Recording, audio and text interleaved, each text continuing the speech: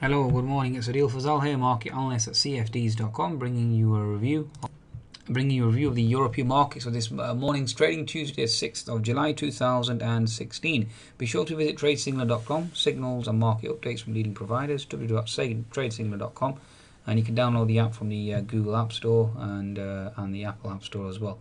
Okay, in terms of markets this morning, certainly have surprised me. Stopped out my FTSE shorts, certainly gained in terms of my Aussie shorts. And I currently have a Nasdaq active short as well. The US market certainly reversed yesterday, although Asian markets not so stellar. And the Shanghai flight, whilst the Nikkei certainly closed down. Yet the European markets certainly have taken a cue and certainly pushing higher as we speak. FTSE is up by a stellar 1.5%, DAX down up 0.7%, and the French CAC is up by 1.4%. So Asian markets certainly not following through in terms of the US market rally, folks. Okay, certainly not following through. But in terms of the European market, certainly is seeing a follow-through day. In terms of fundamentals this morning, certainly bearish from my perspective. BRC shop price index is down, Germany factory orders down, construction down, UK trade, US trade, well, data. US trade was certainly interpreted as being bullish yesterday. Now, obviously, we have UK property concerns with the likes of Aberdeen Asset Management now the latest domino to potentially fall. Okay, ban on redemptions, certainly not a good idea. Italians have actually banned short selling to a large extent, and again that's not a good idea. No, it certainly loses confidence in the actual equity market.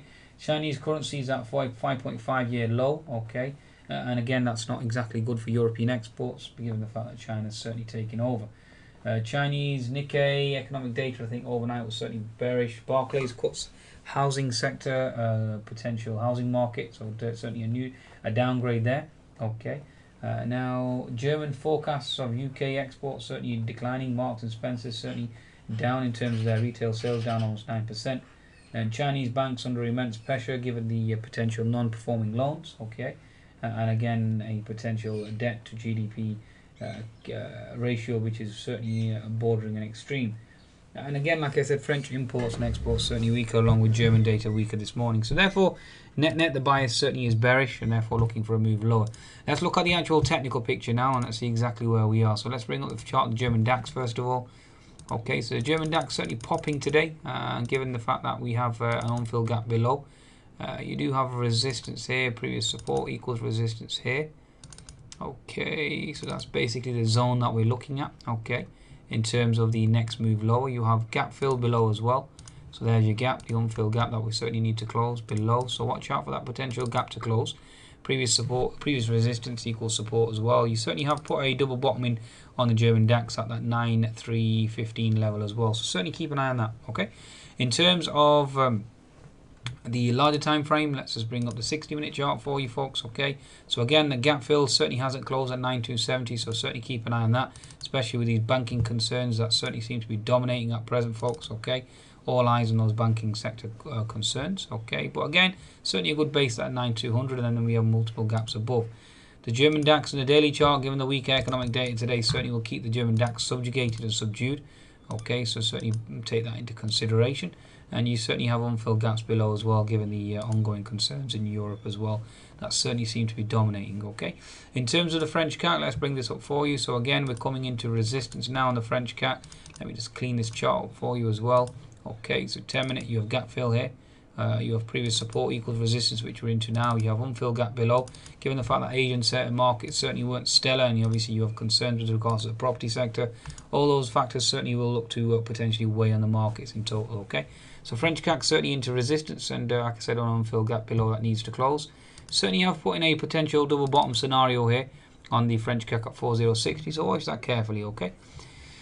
Right, larger time frame on the French CAC, you're into that previous support equals resistance. You have an unfilled gap at 4235, 200 MA, and then obviously unfilled gaps above. But for now, you certainly have bounced off this gap fill, unfilled gap below. Certainly some horizontal support at the 4060 zone, so watch out for that. Okay, if that cracks, then you have an unfilled gap at 3980, and given the ongoing concerns in Europe as well, certainly watch out for that. Okay. In terms of the daily chart, let's just bring this up for you. Certainly clean it up for you as well. Okay, to a large extent. Again, the unfilled gap below certainly remains. So you have two unfilled gaps below. That certainly needs to be targeted. Also, you have gaps above as well. So certainly in that zone, although we are into gap fill resistance at present, which is 4160 zone. So looking for weakness in the interim on the French CAC. Okay. In terms of the FTSE 100, again, quite a stellar pop this morning on the FTSE in the back of a potential oil pop as well. We are now selling off though. We're holding resistance at the 6568 zone and looking to potentially test that 6530 zone below. Okay. 60-minute chart, the FTSE has a diagonal trend line, so you're into resistance. Again, looking to potentially test the low again. The pivot low certainly seems to have held at 6430, and again, that should be interesting to see how it's tested. Daily chart on the FTSE 100, we retested previous resistance, equal support. Certainly have bounced. How long we bounced, how far we bounced, again, will be tested. Okay. You certainly had an inside bar. We've negated that to a large extent, and again, focus remains back on that weekly resistance zone on the FTSE. Okay. Last chart, but not least, is the Euro Stocks. Let's bring up the Euro Stocks as always. Very important benchmark for the European indices. Certainly has pushed higher, impressive push higher this morning. Okay, 10-minute chart at the moment you have an unfilled gap above at 3812, so certainly keep an eye out for that potential gap fill. Okay, and again you have unfilled gap below as well. So given the fact that Asian markets are certainly weak and you have ongoing concerns with regards to Europe, certainly take that on board as well. Okay, looking at the 60-minute chart, again you're looking at potential gap fill resistance here. That's the zone that we're going to be looking at in terms of the next potential move. You do have your key diagonal trend line here, so watch out for that key diagonal trend line. We are into resistance on that. So again, Euro Stock certainly into resistance with regards to that, with unfilled gap at 2700. Given the Monte de Paschi in the banking sector and obviously the property sector concerns that we're seeing at present. Okay, so again, all those factors certainly will come into play. Daily chart, just clean that up for you as well. Daily chart is an inside bar thus far, so certainly no overwhelming bullish pattern. So again, keep an eye out for that. Okay. Right, let's just quickly look at oil. Oil is quite important, quite detrimental, holding that key resistance at that $48 level, so certainly indicating weakness. Let's look at copper, see if any move in copper has occurred. Copper at the moment, certainly a bounce of a double bottom, so certainly needs to be respected for now. But again, it's all about property, okay? It's all about property. Keep an eye on property sector, folks. Okay, let's just bring up the FTSE property sector quickly. Where are the FTSE property sector? Volatility, yeah, I mean, you can clearly see the FTSE volatility index certainly is bouncing as into support, so you are looking at FTSE resistance here. Okay, so you're looking for FTSE weakness.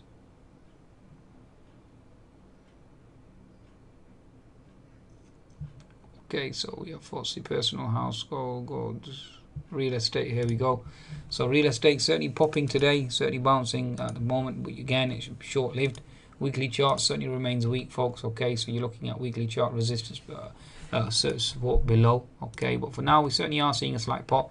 How long that pop lasts, again, certainly needs to be tested. Okay, certainly seems to have held that potential pivot low for now, and again, all eyes on the property sector from my perspective. Okay, folks.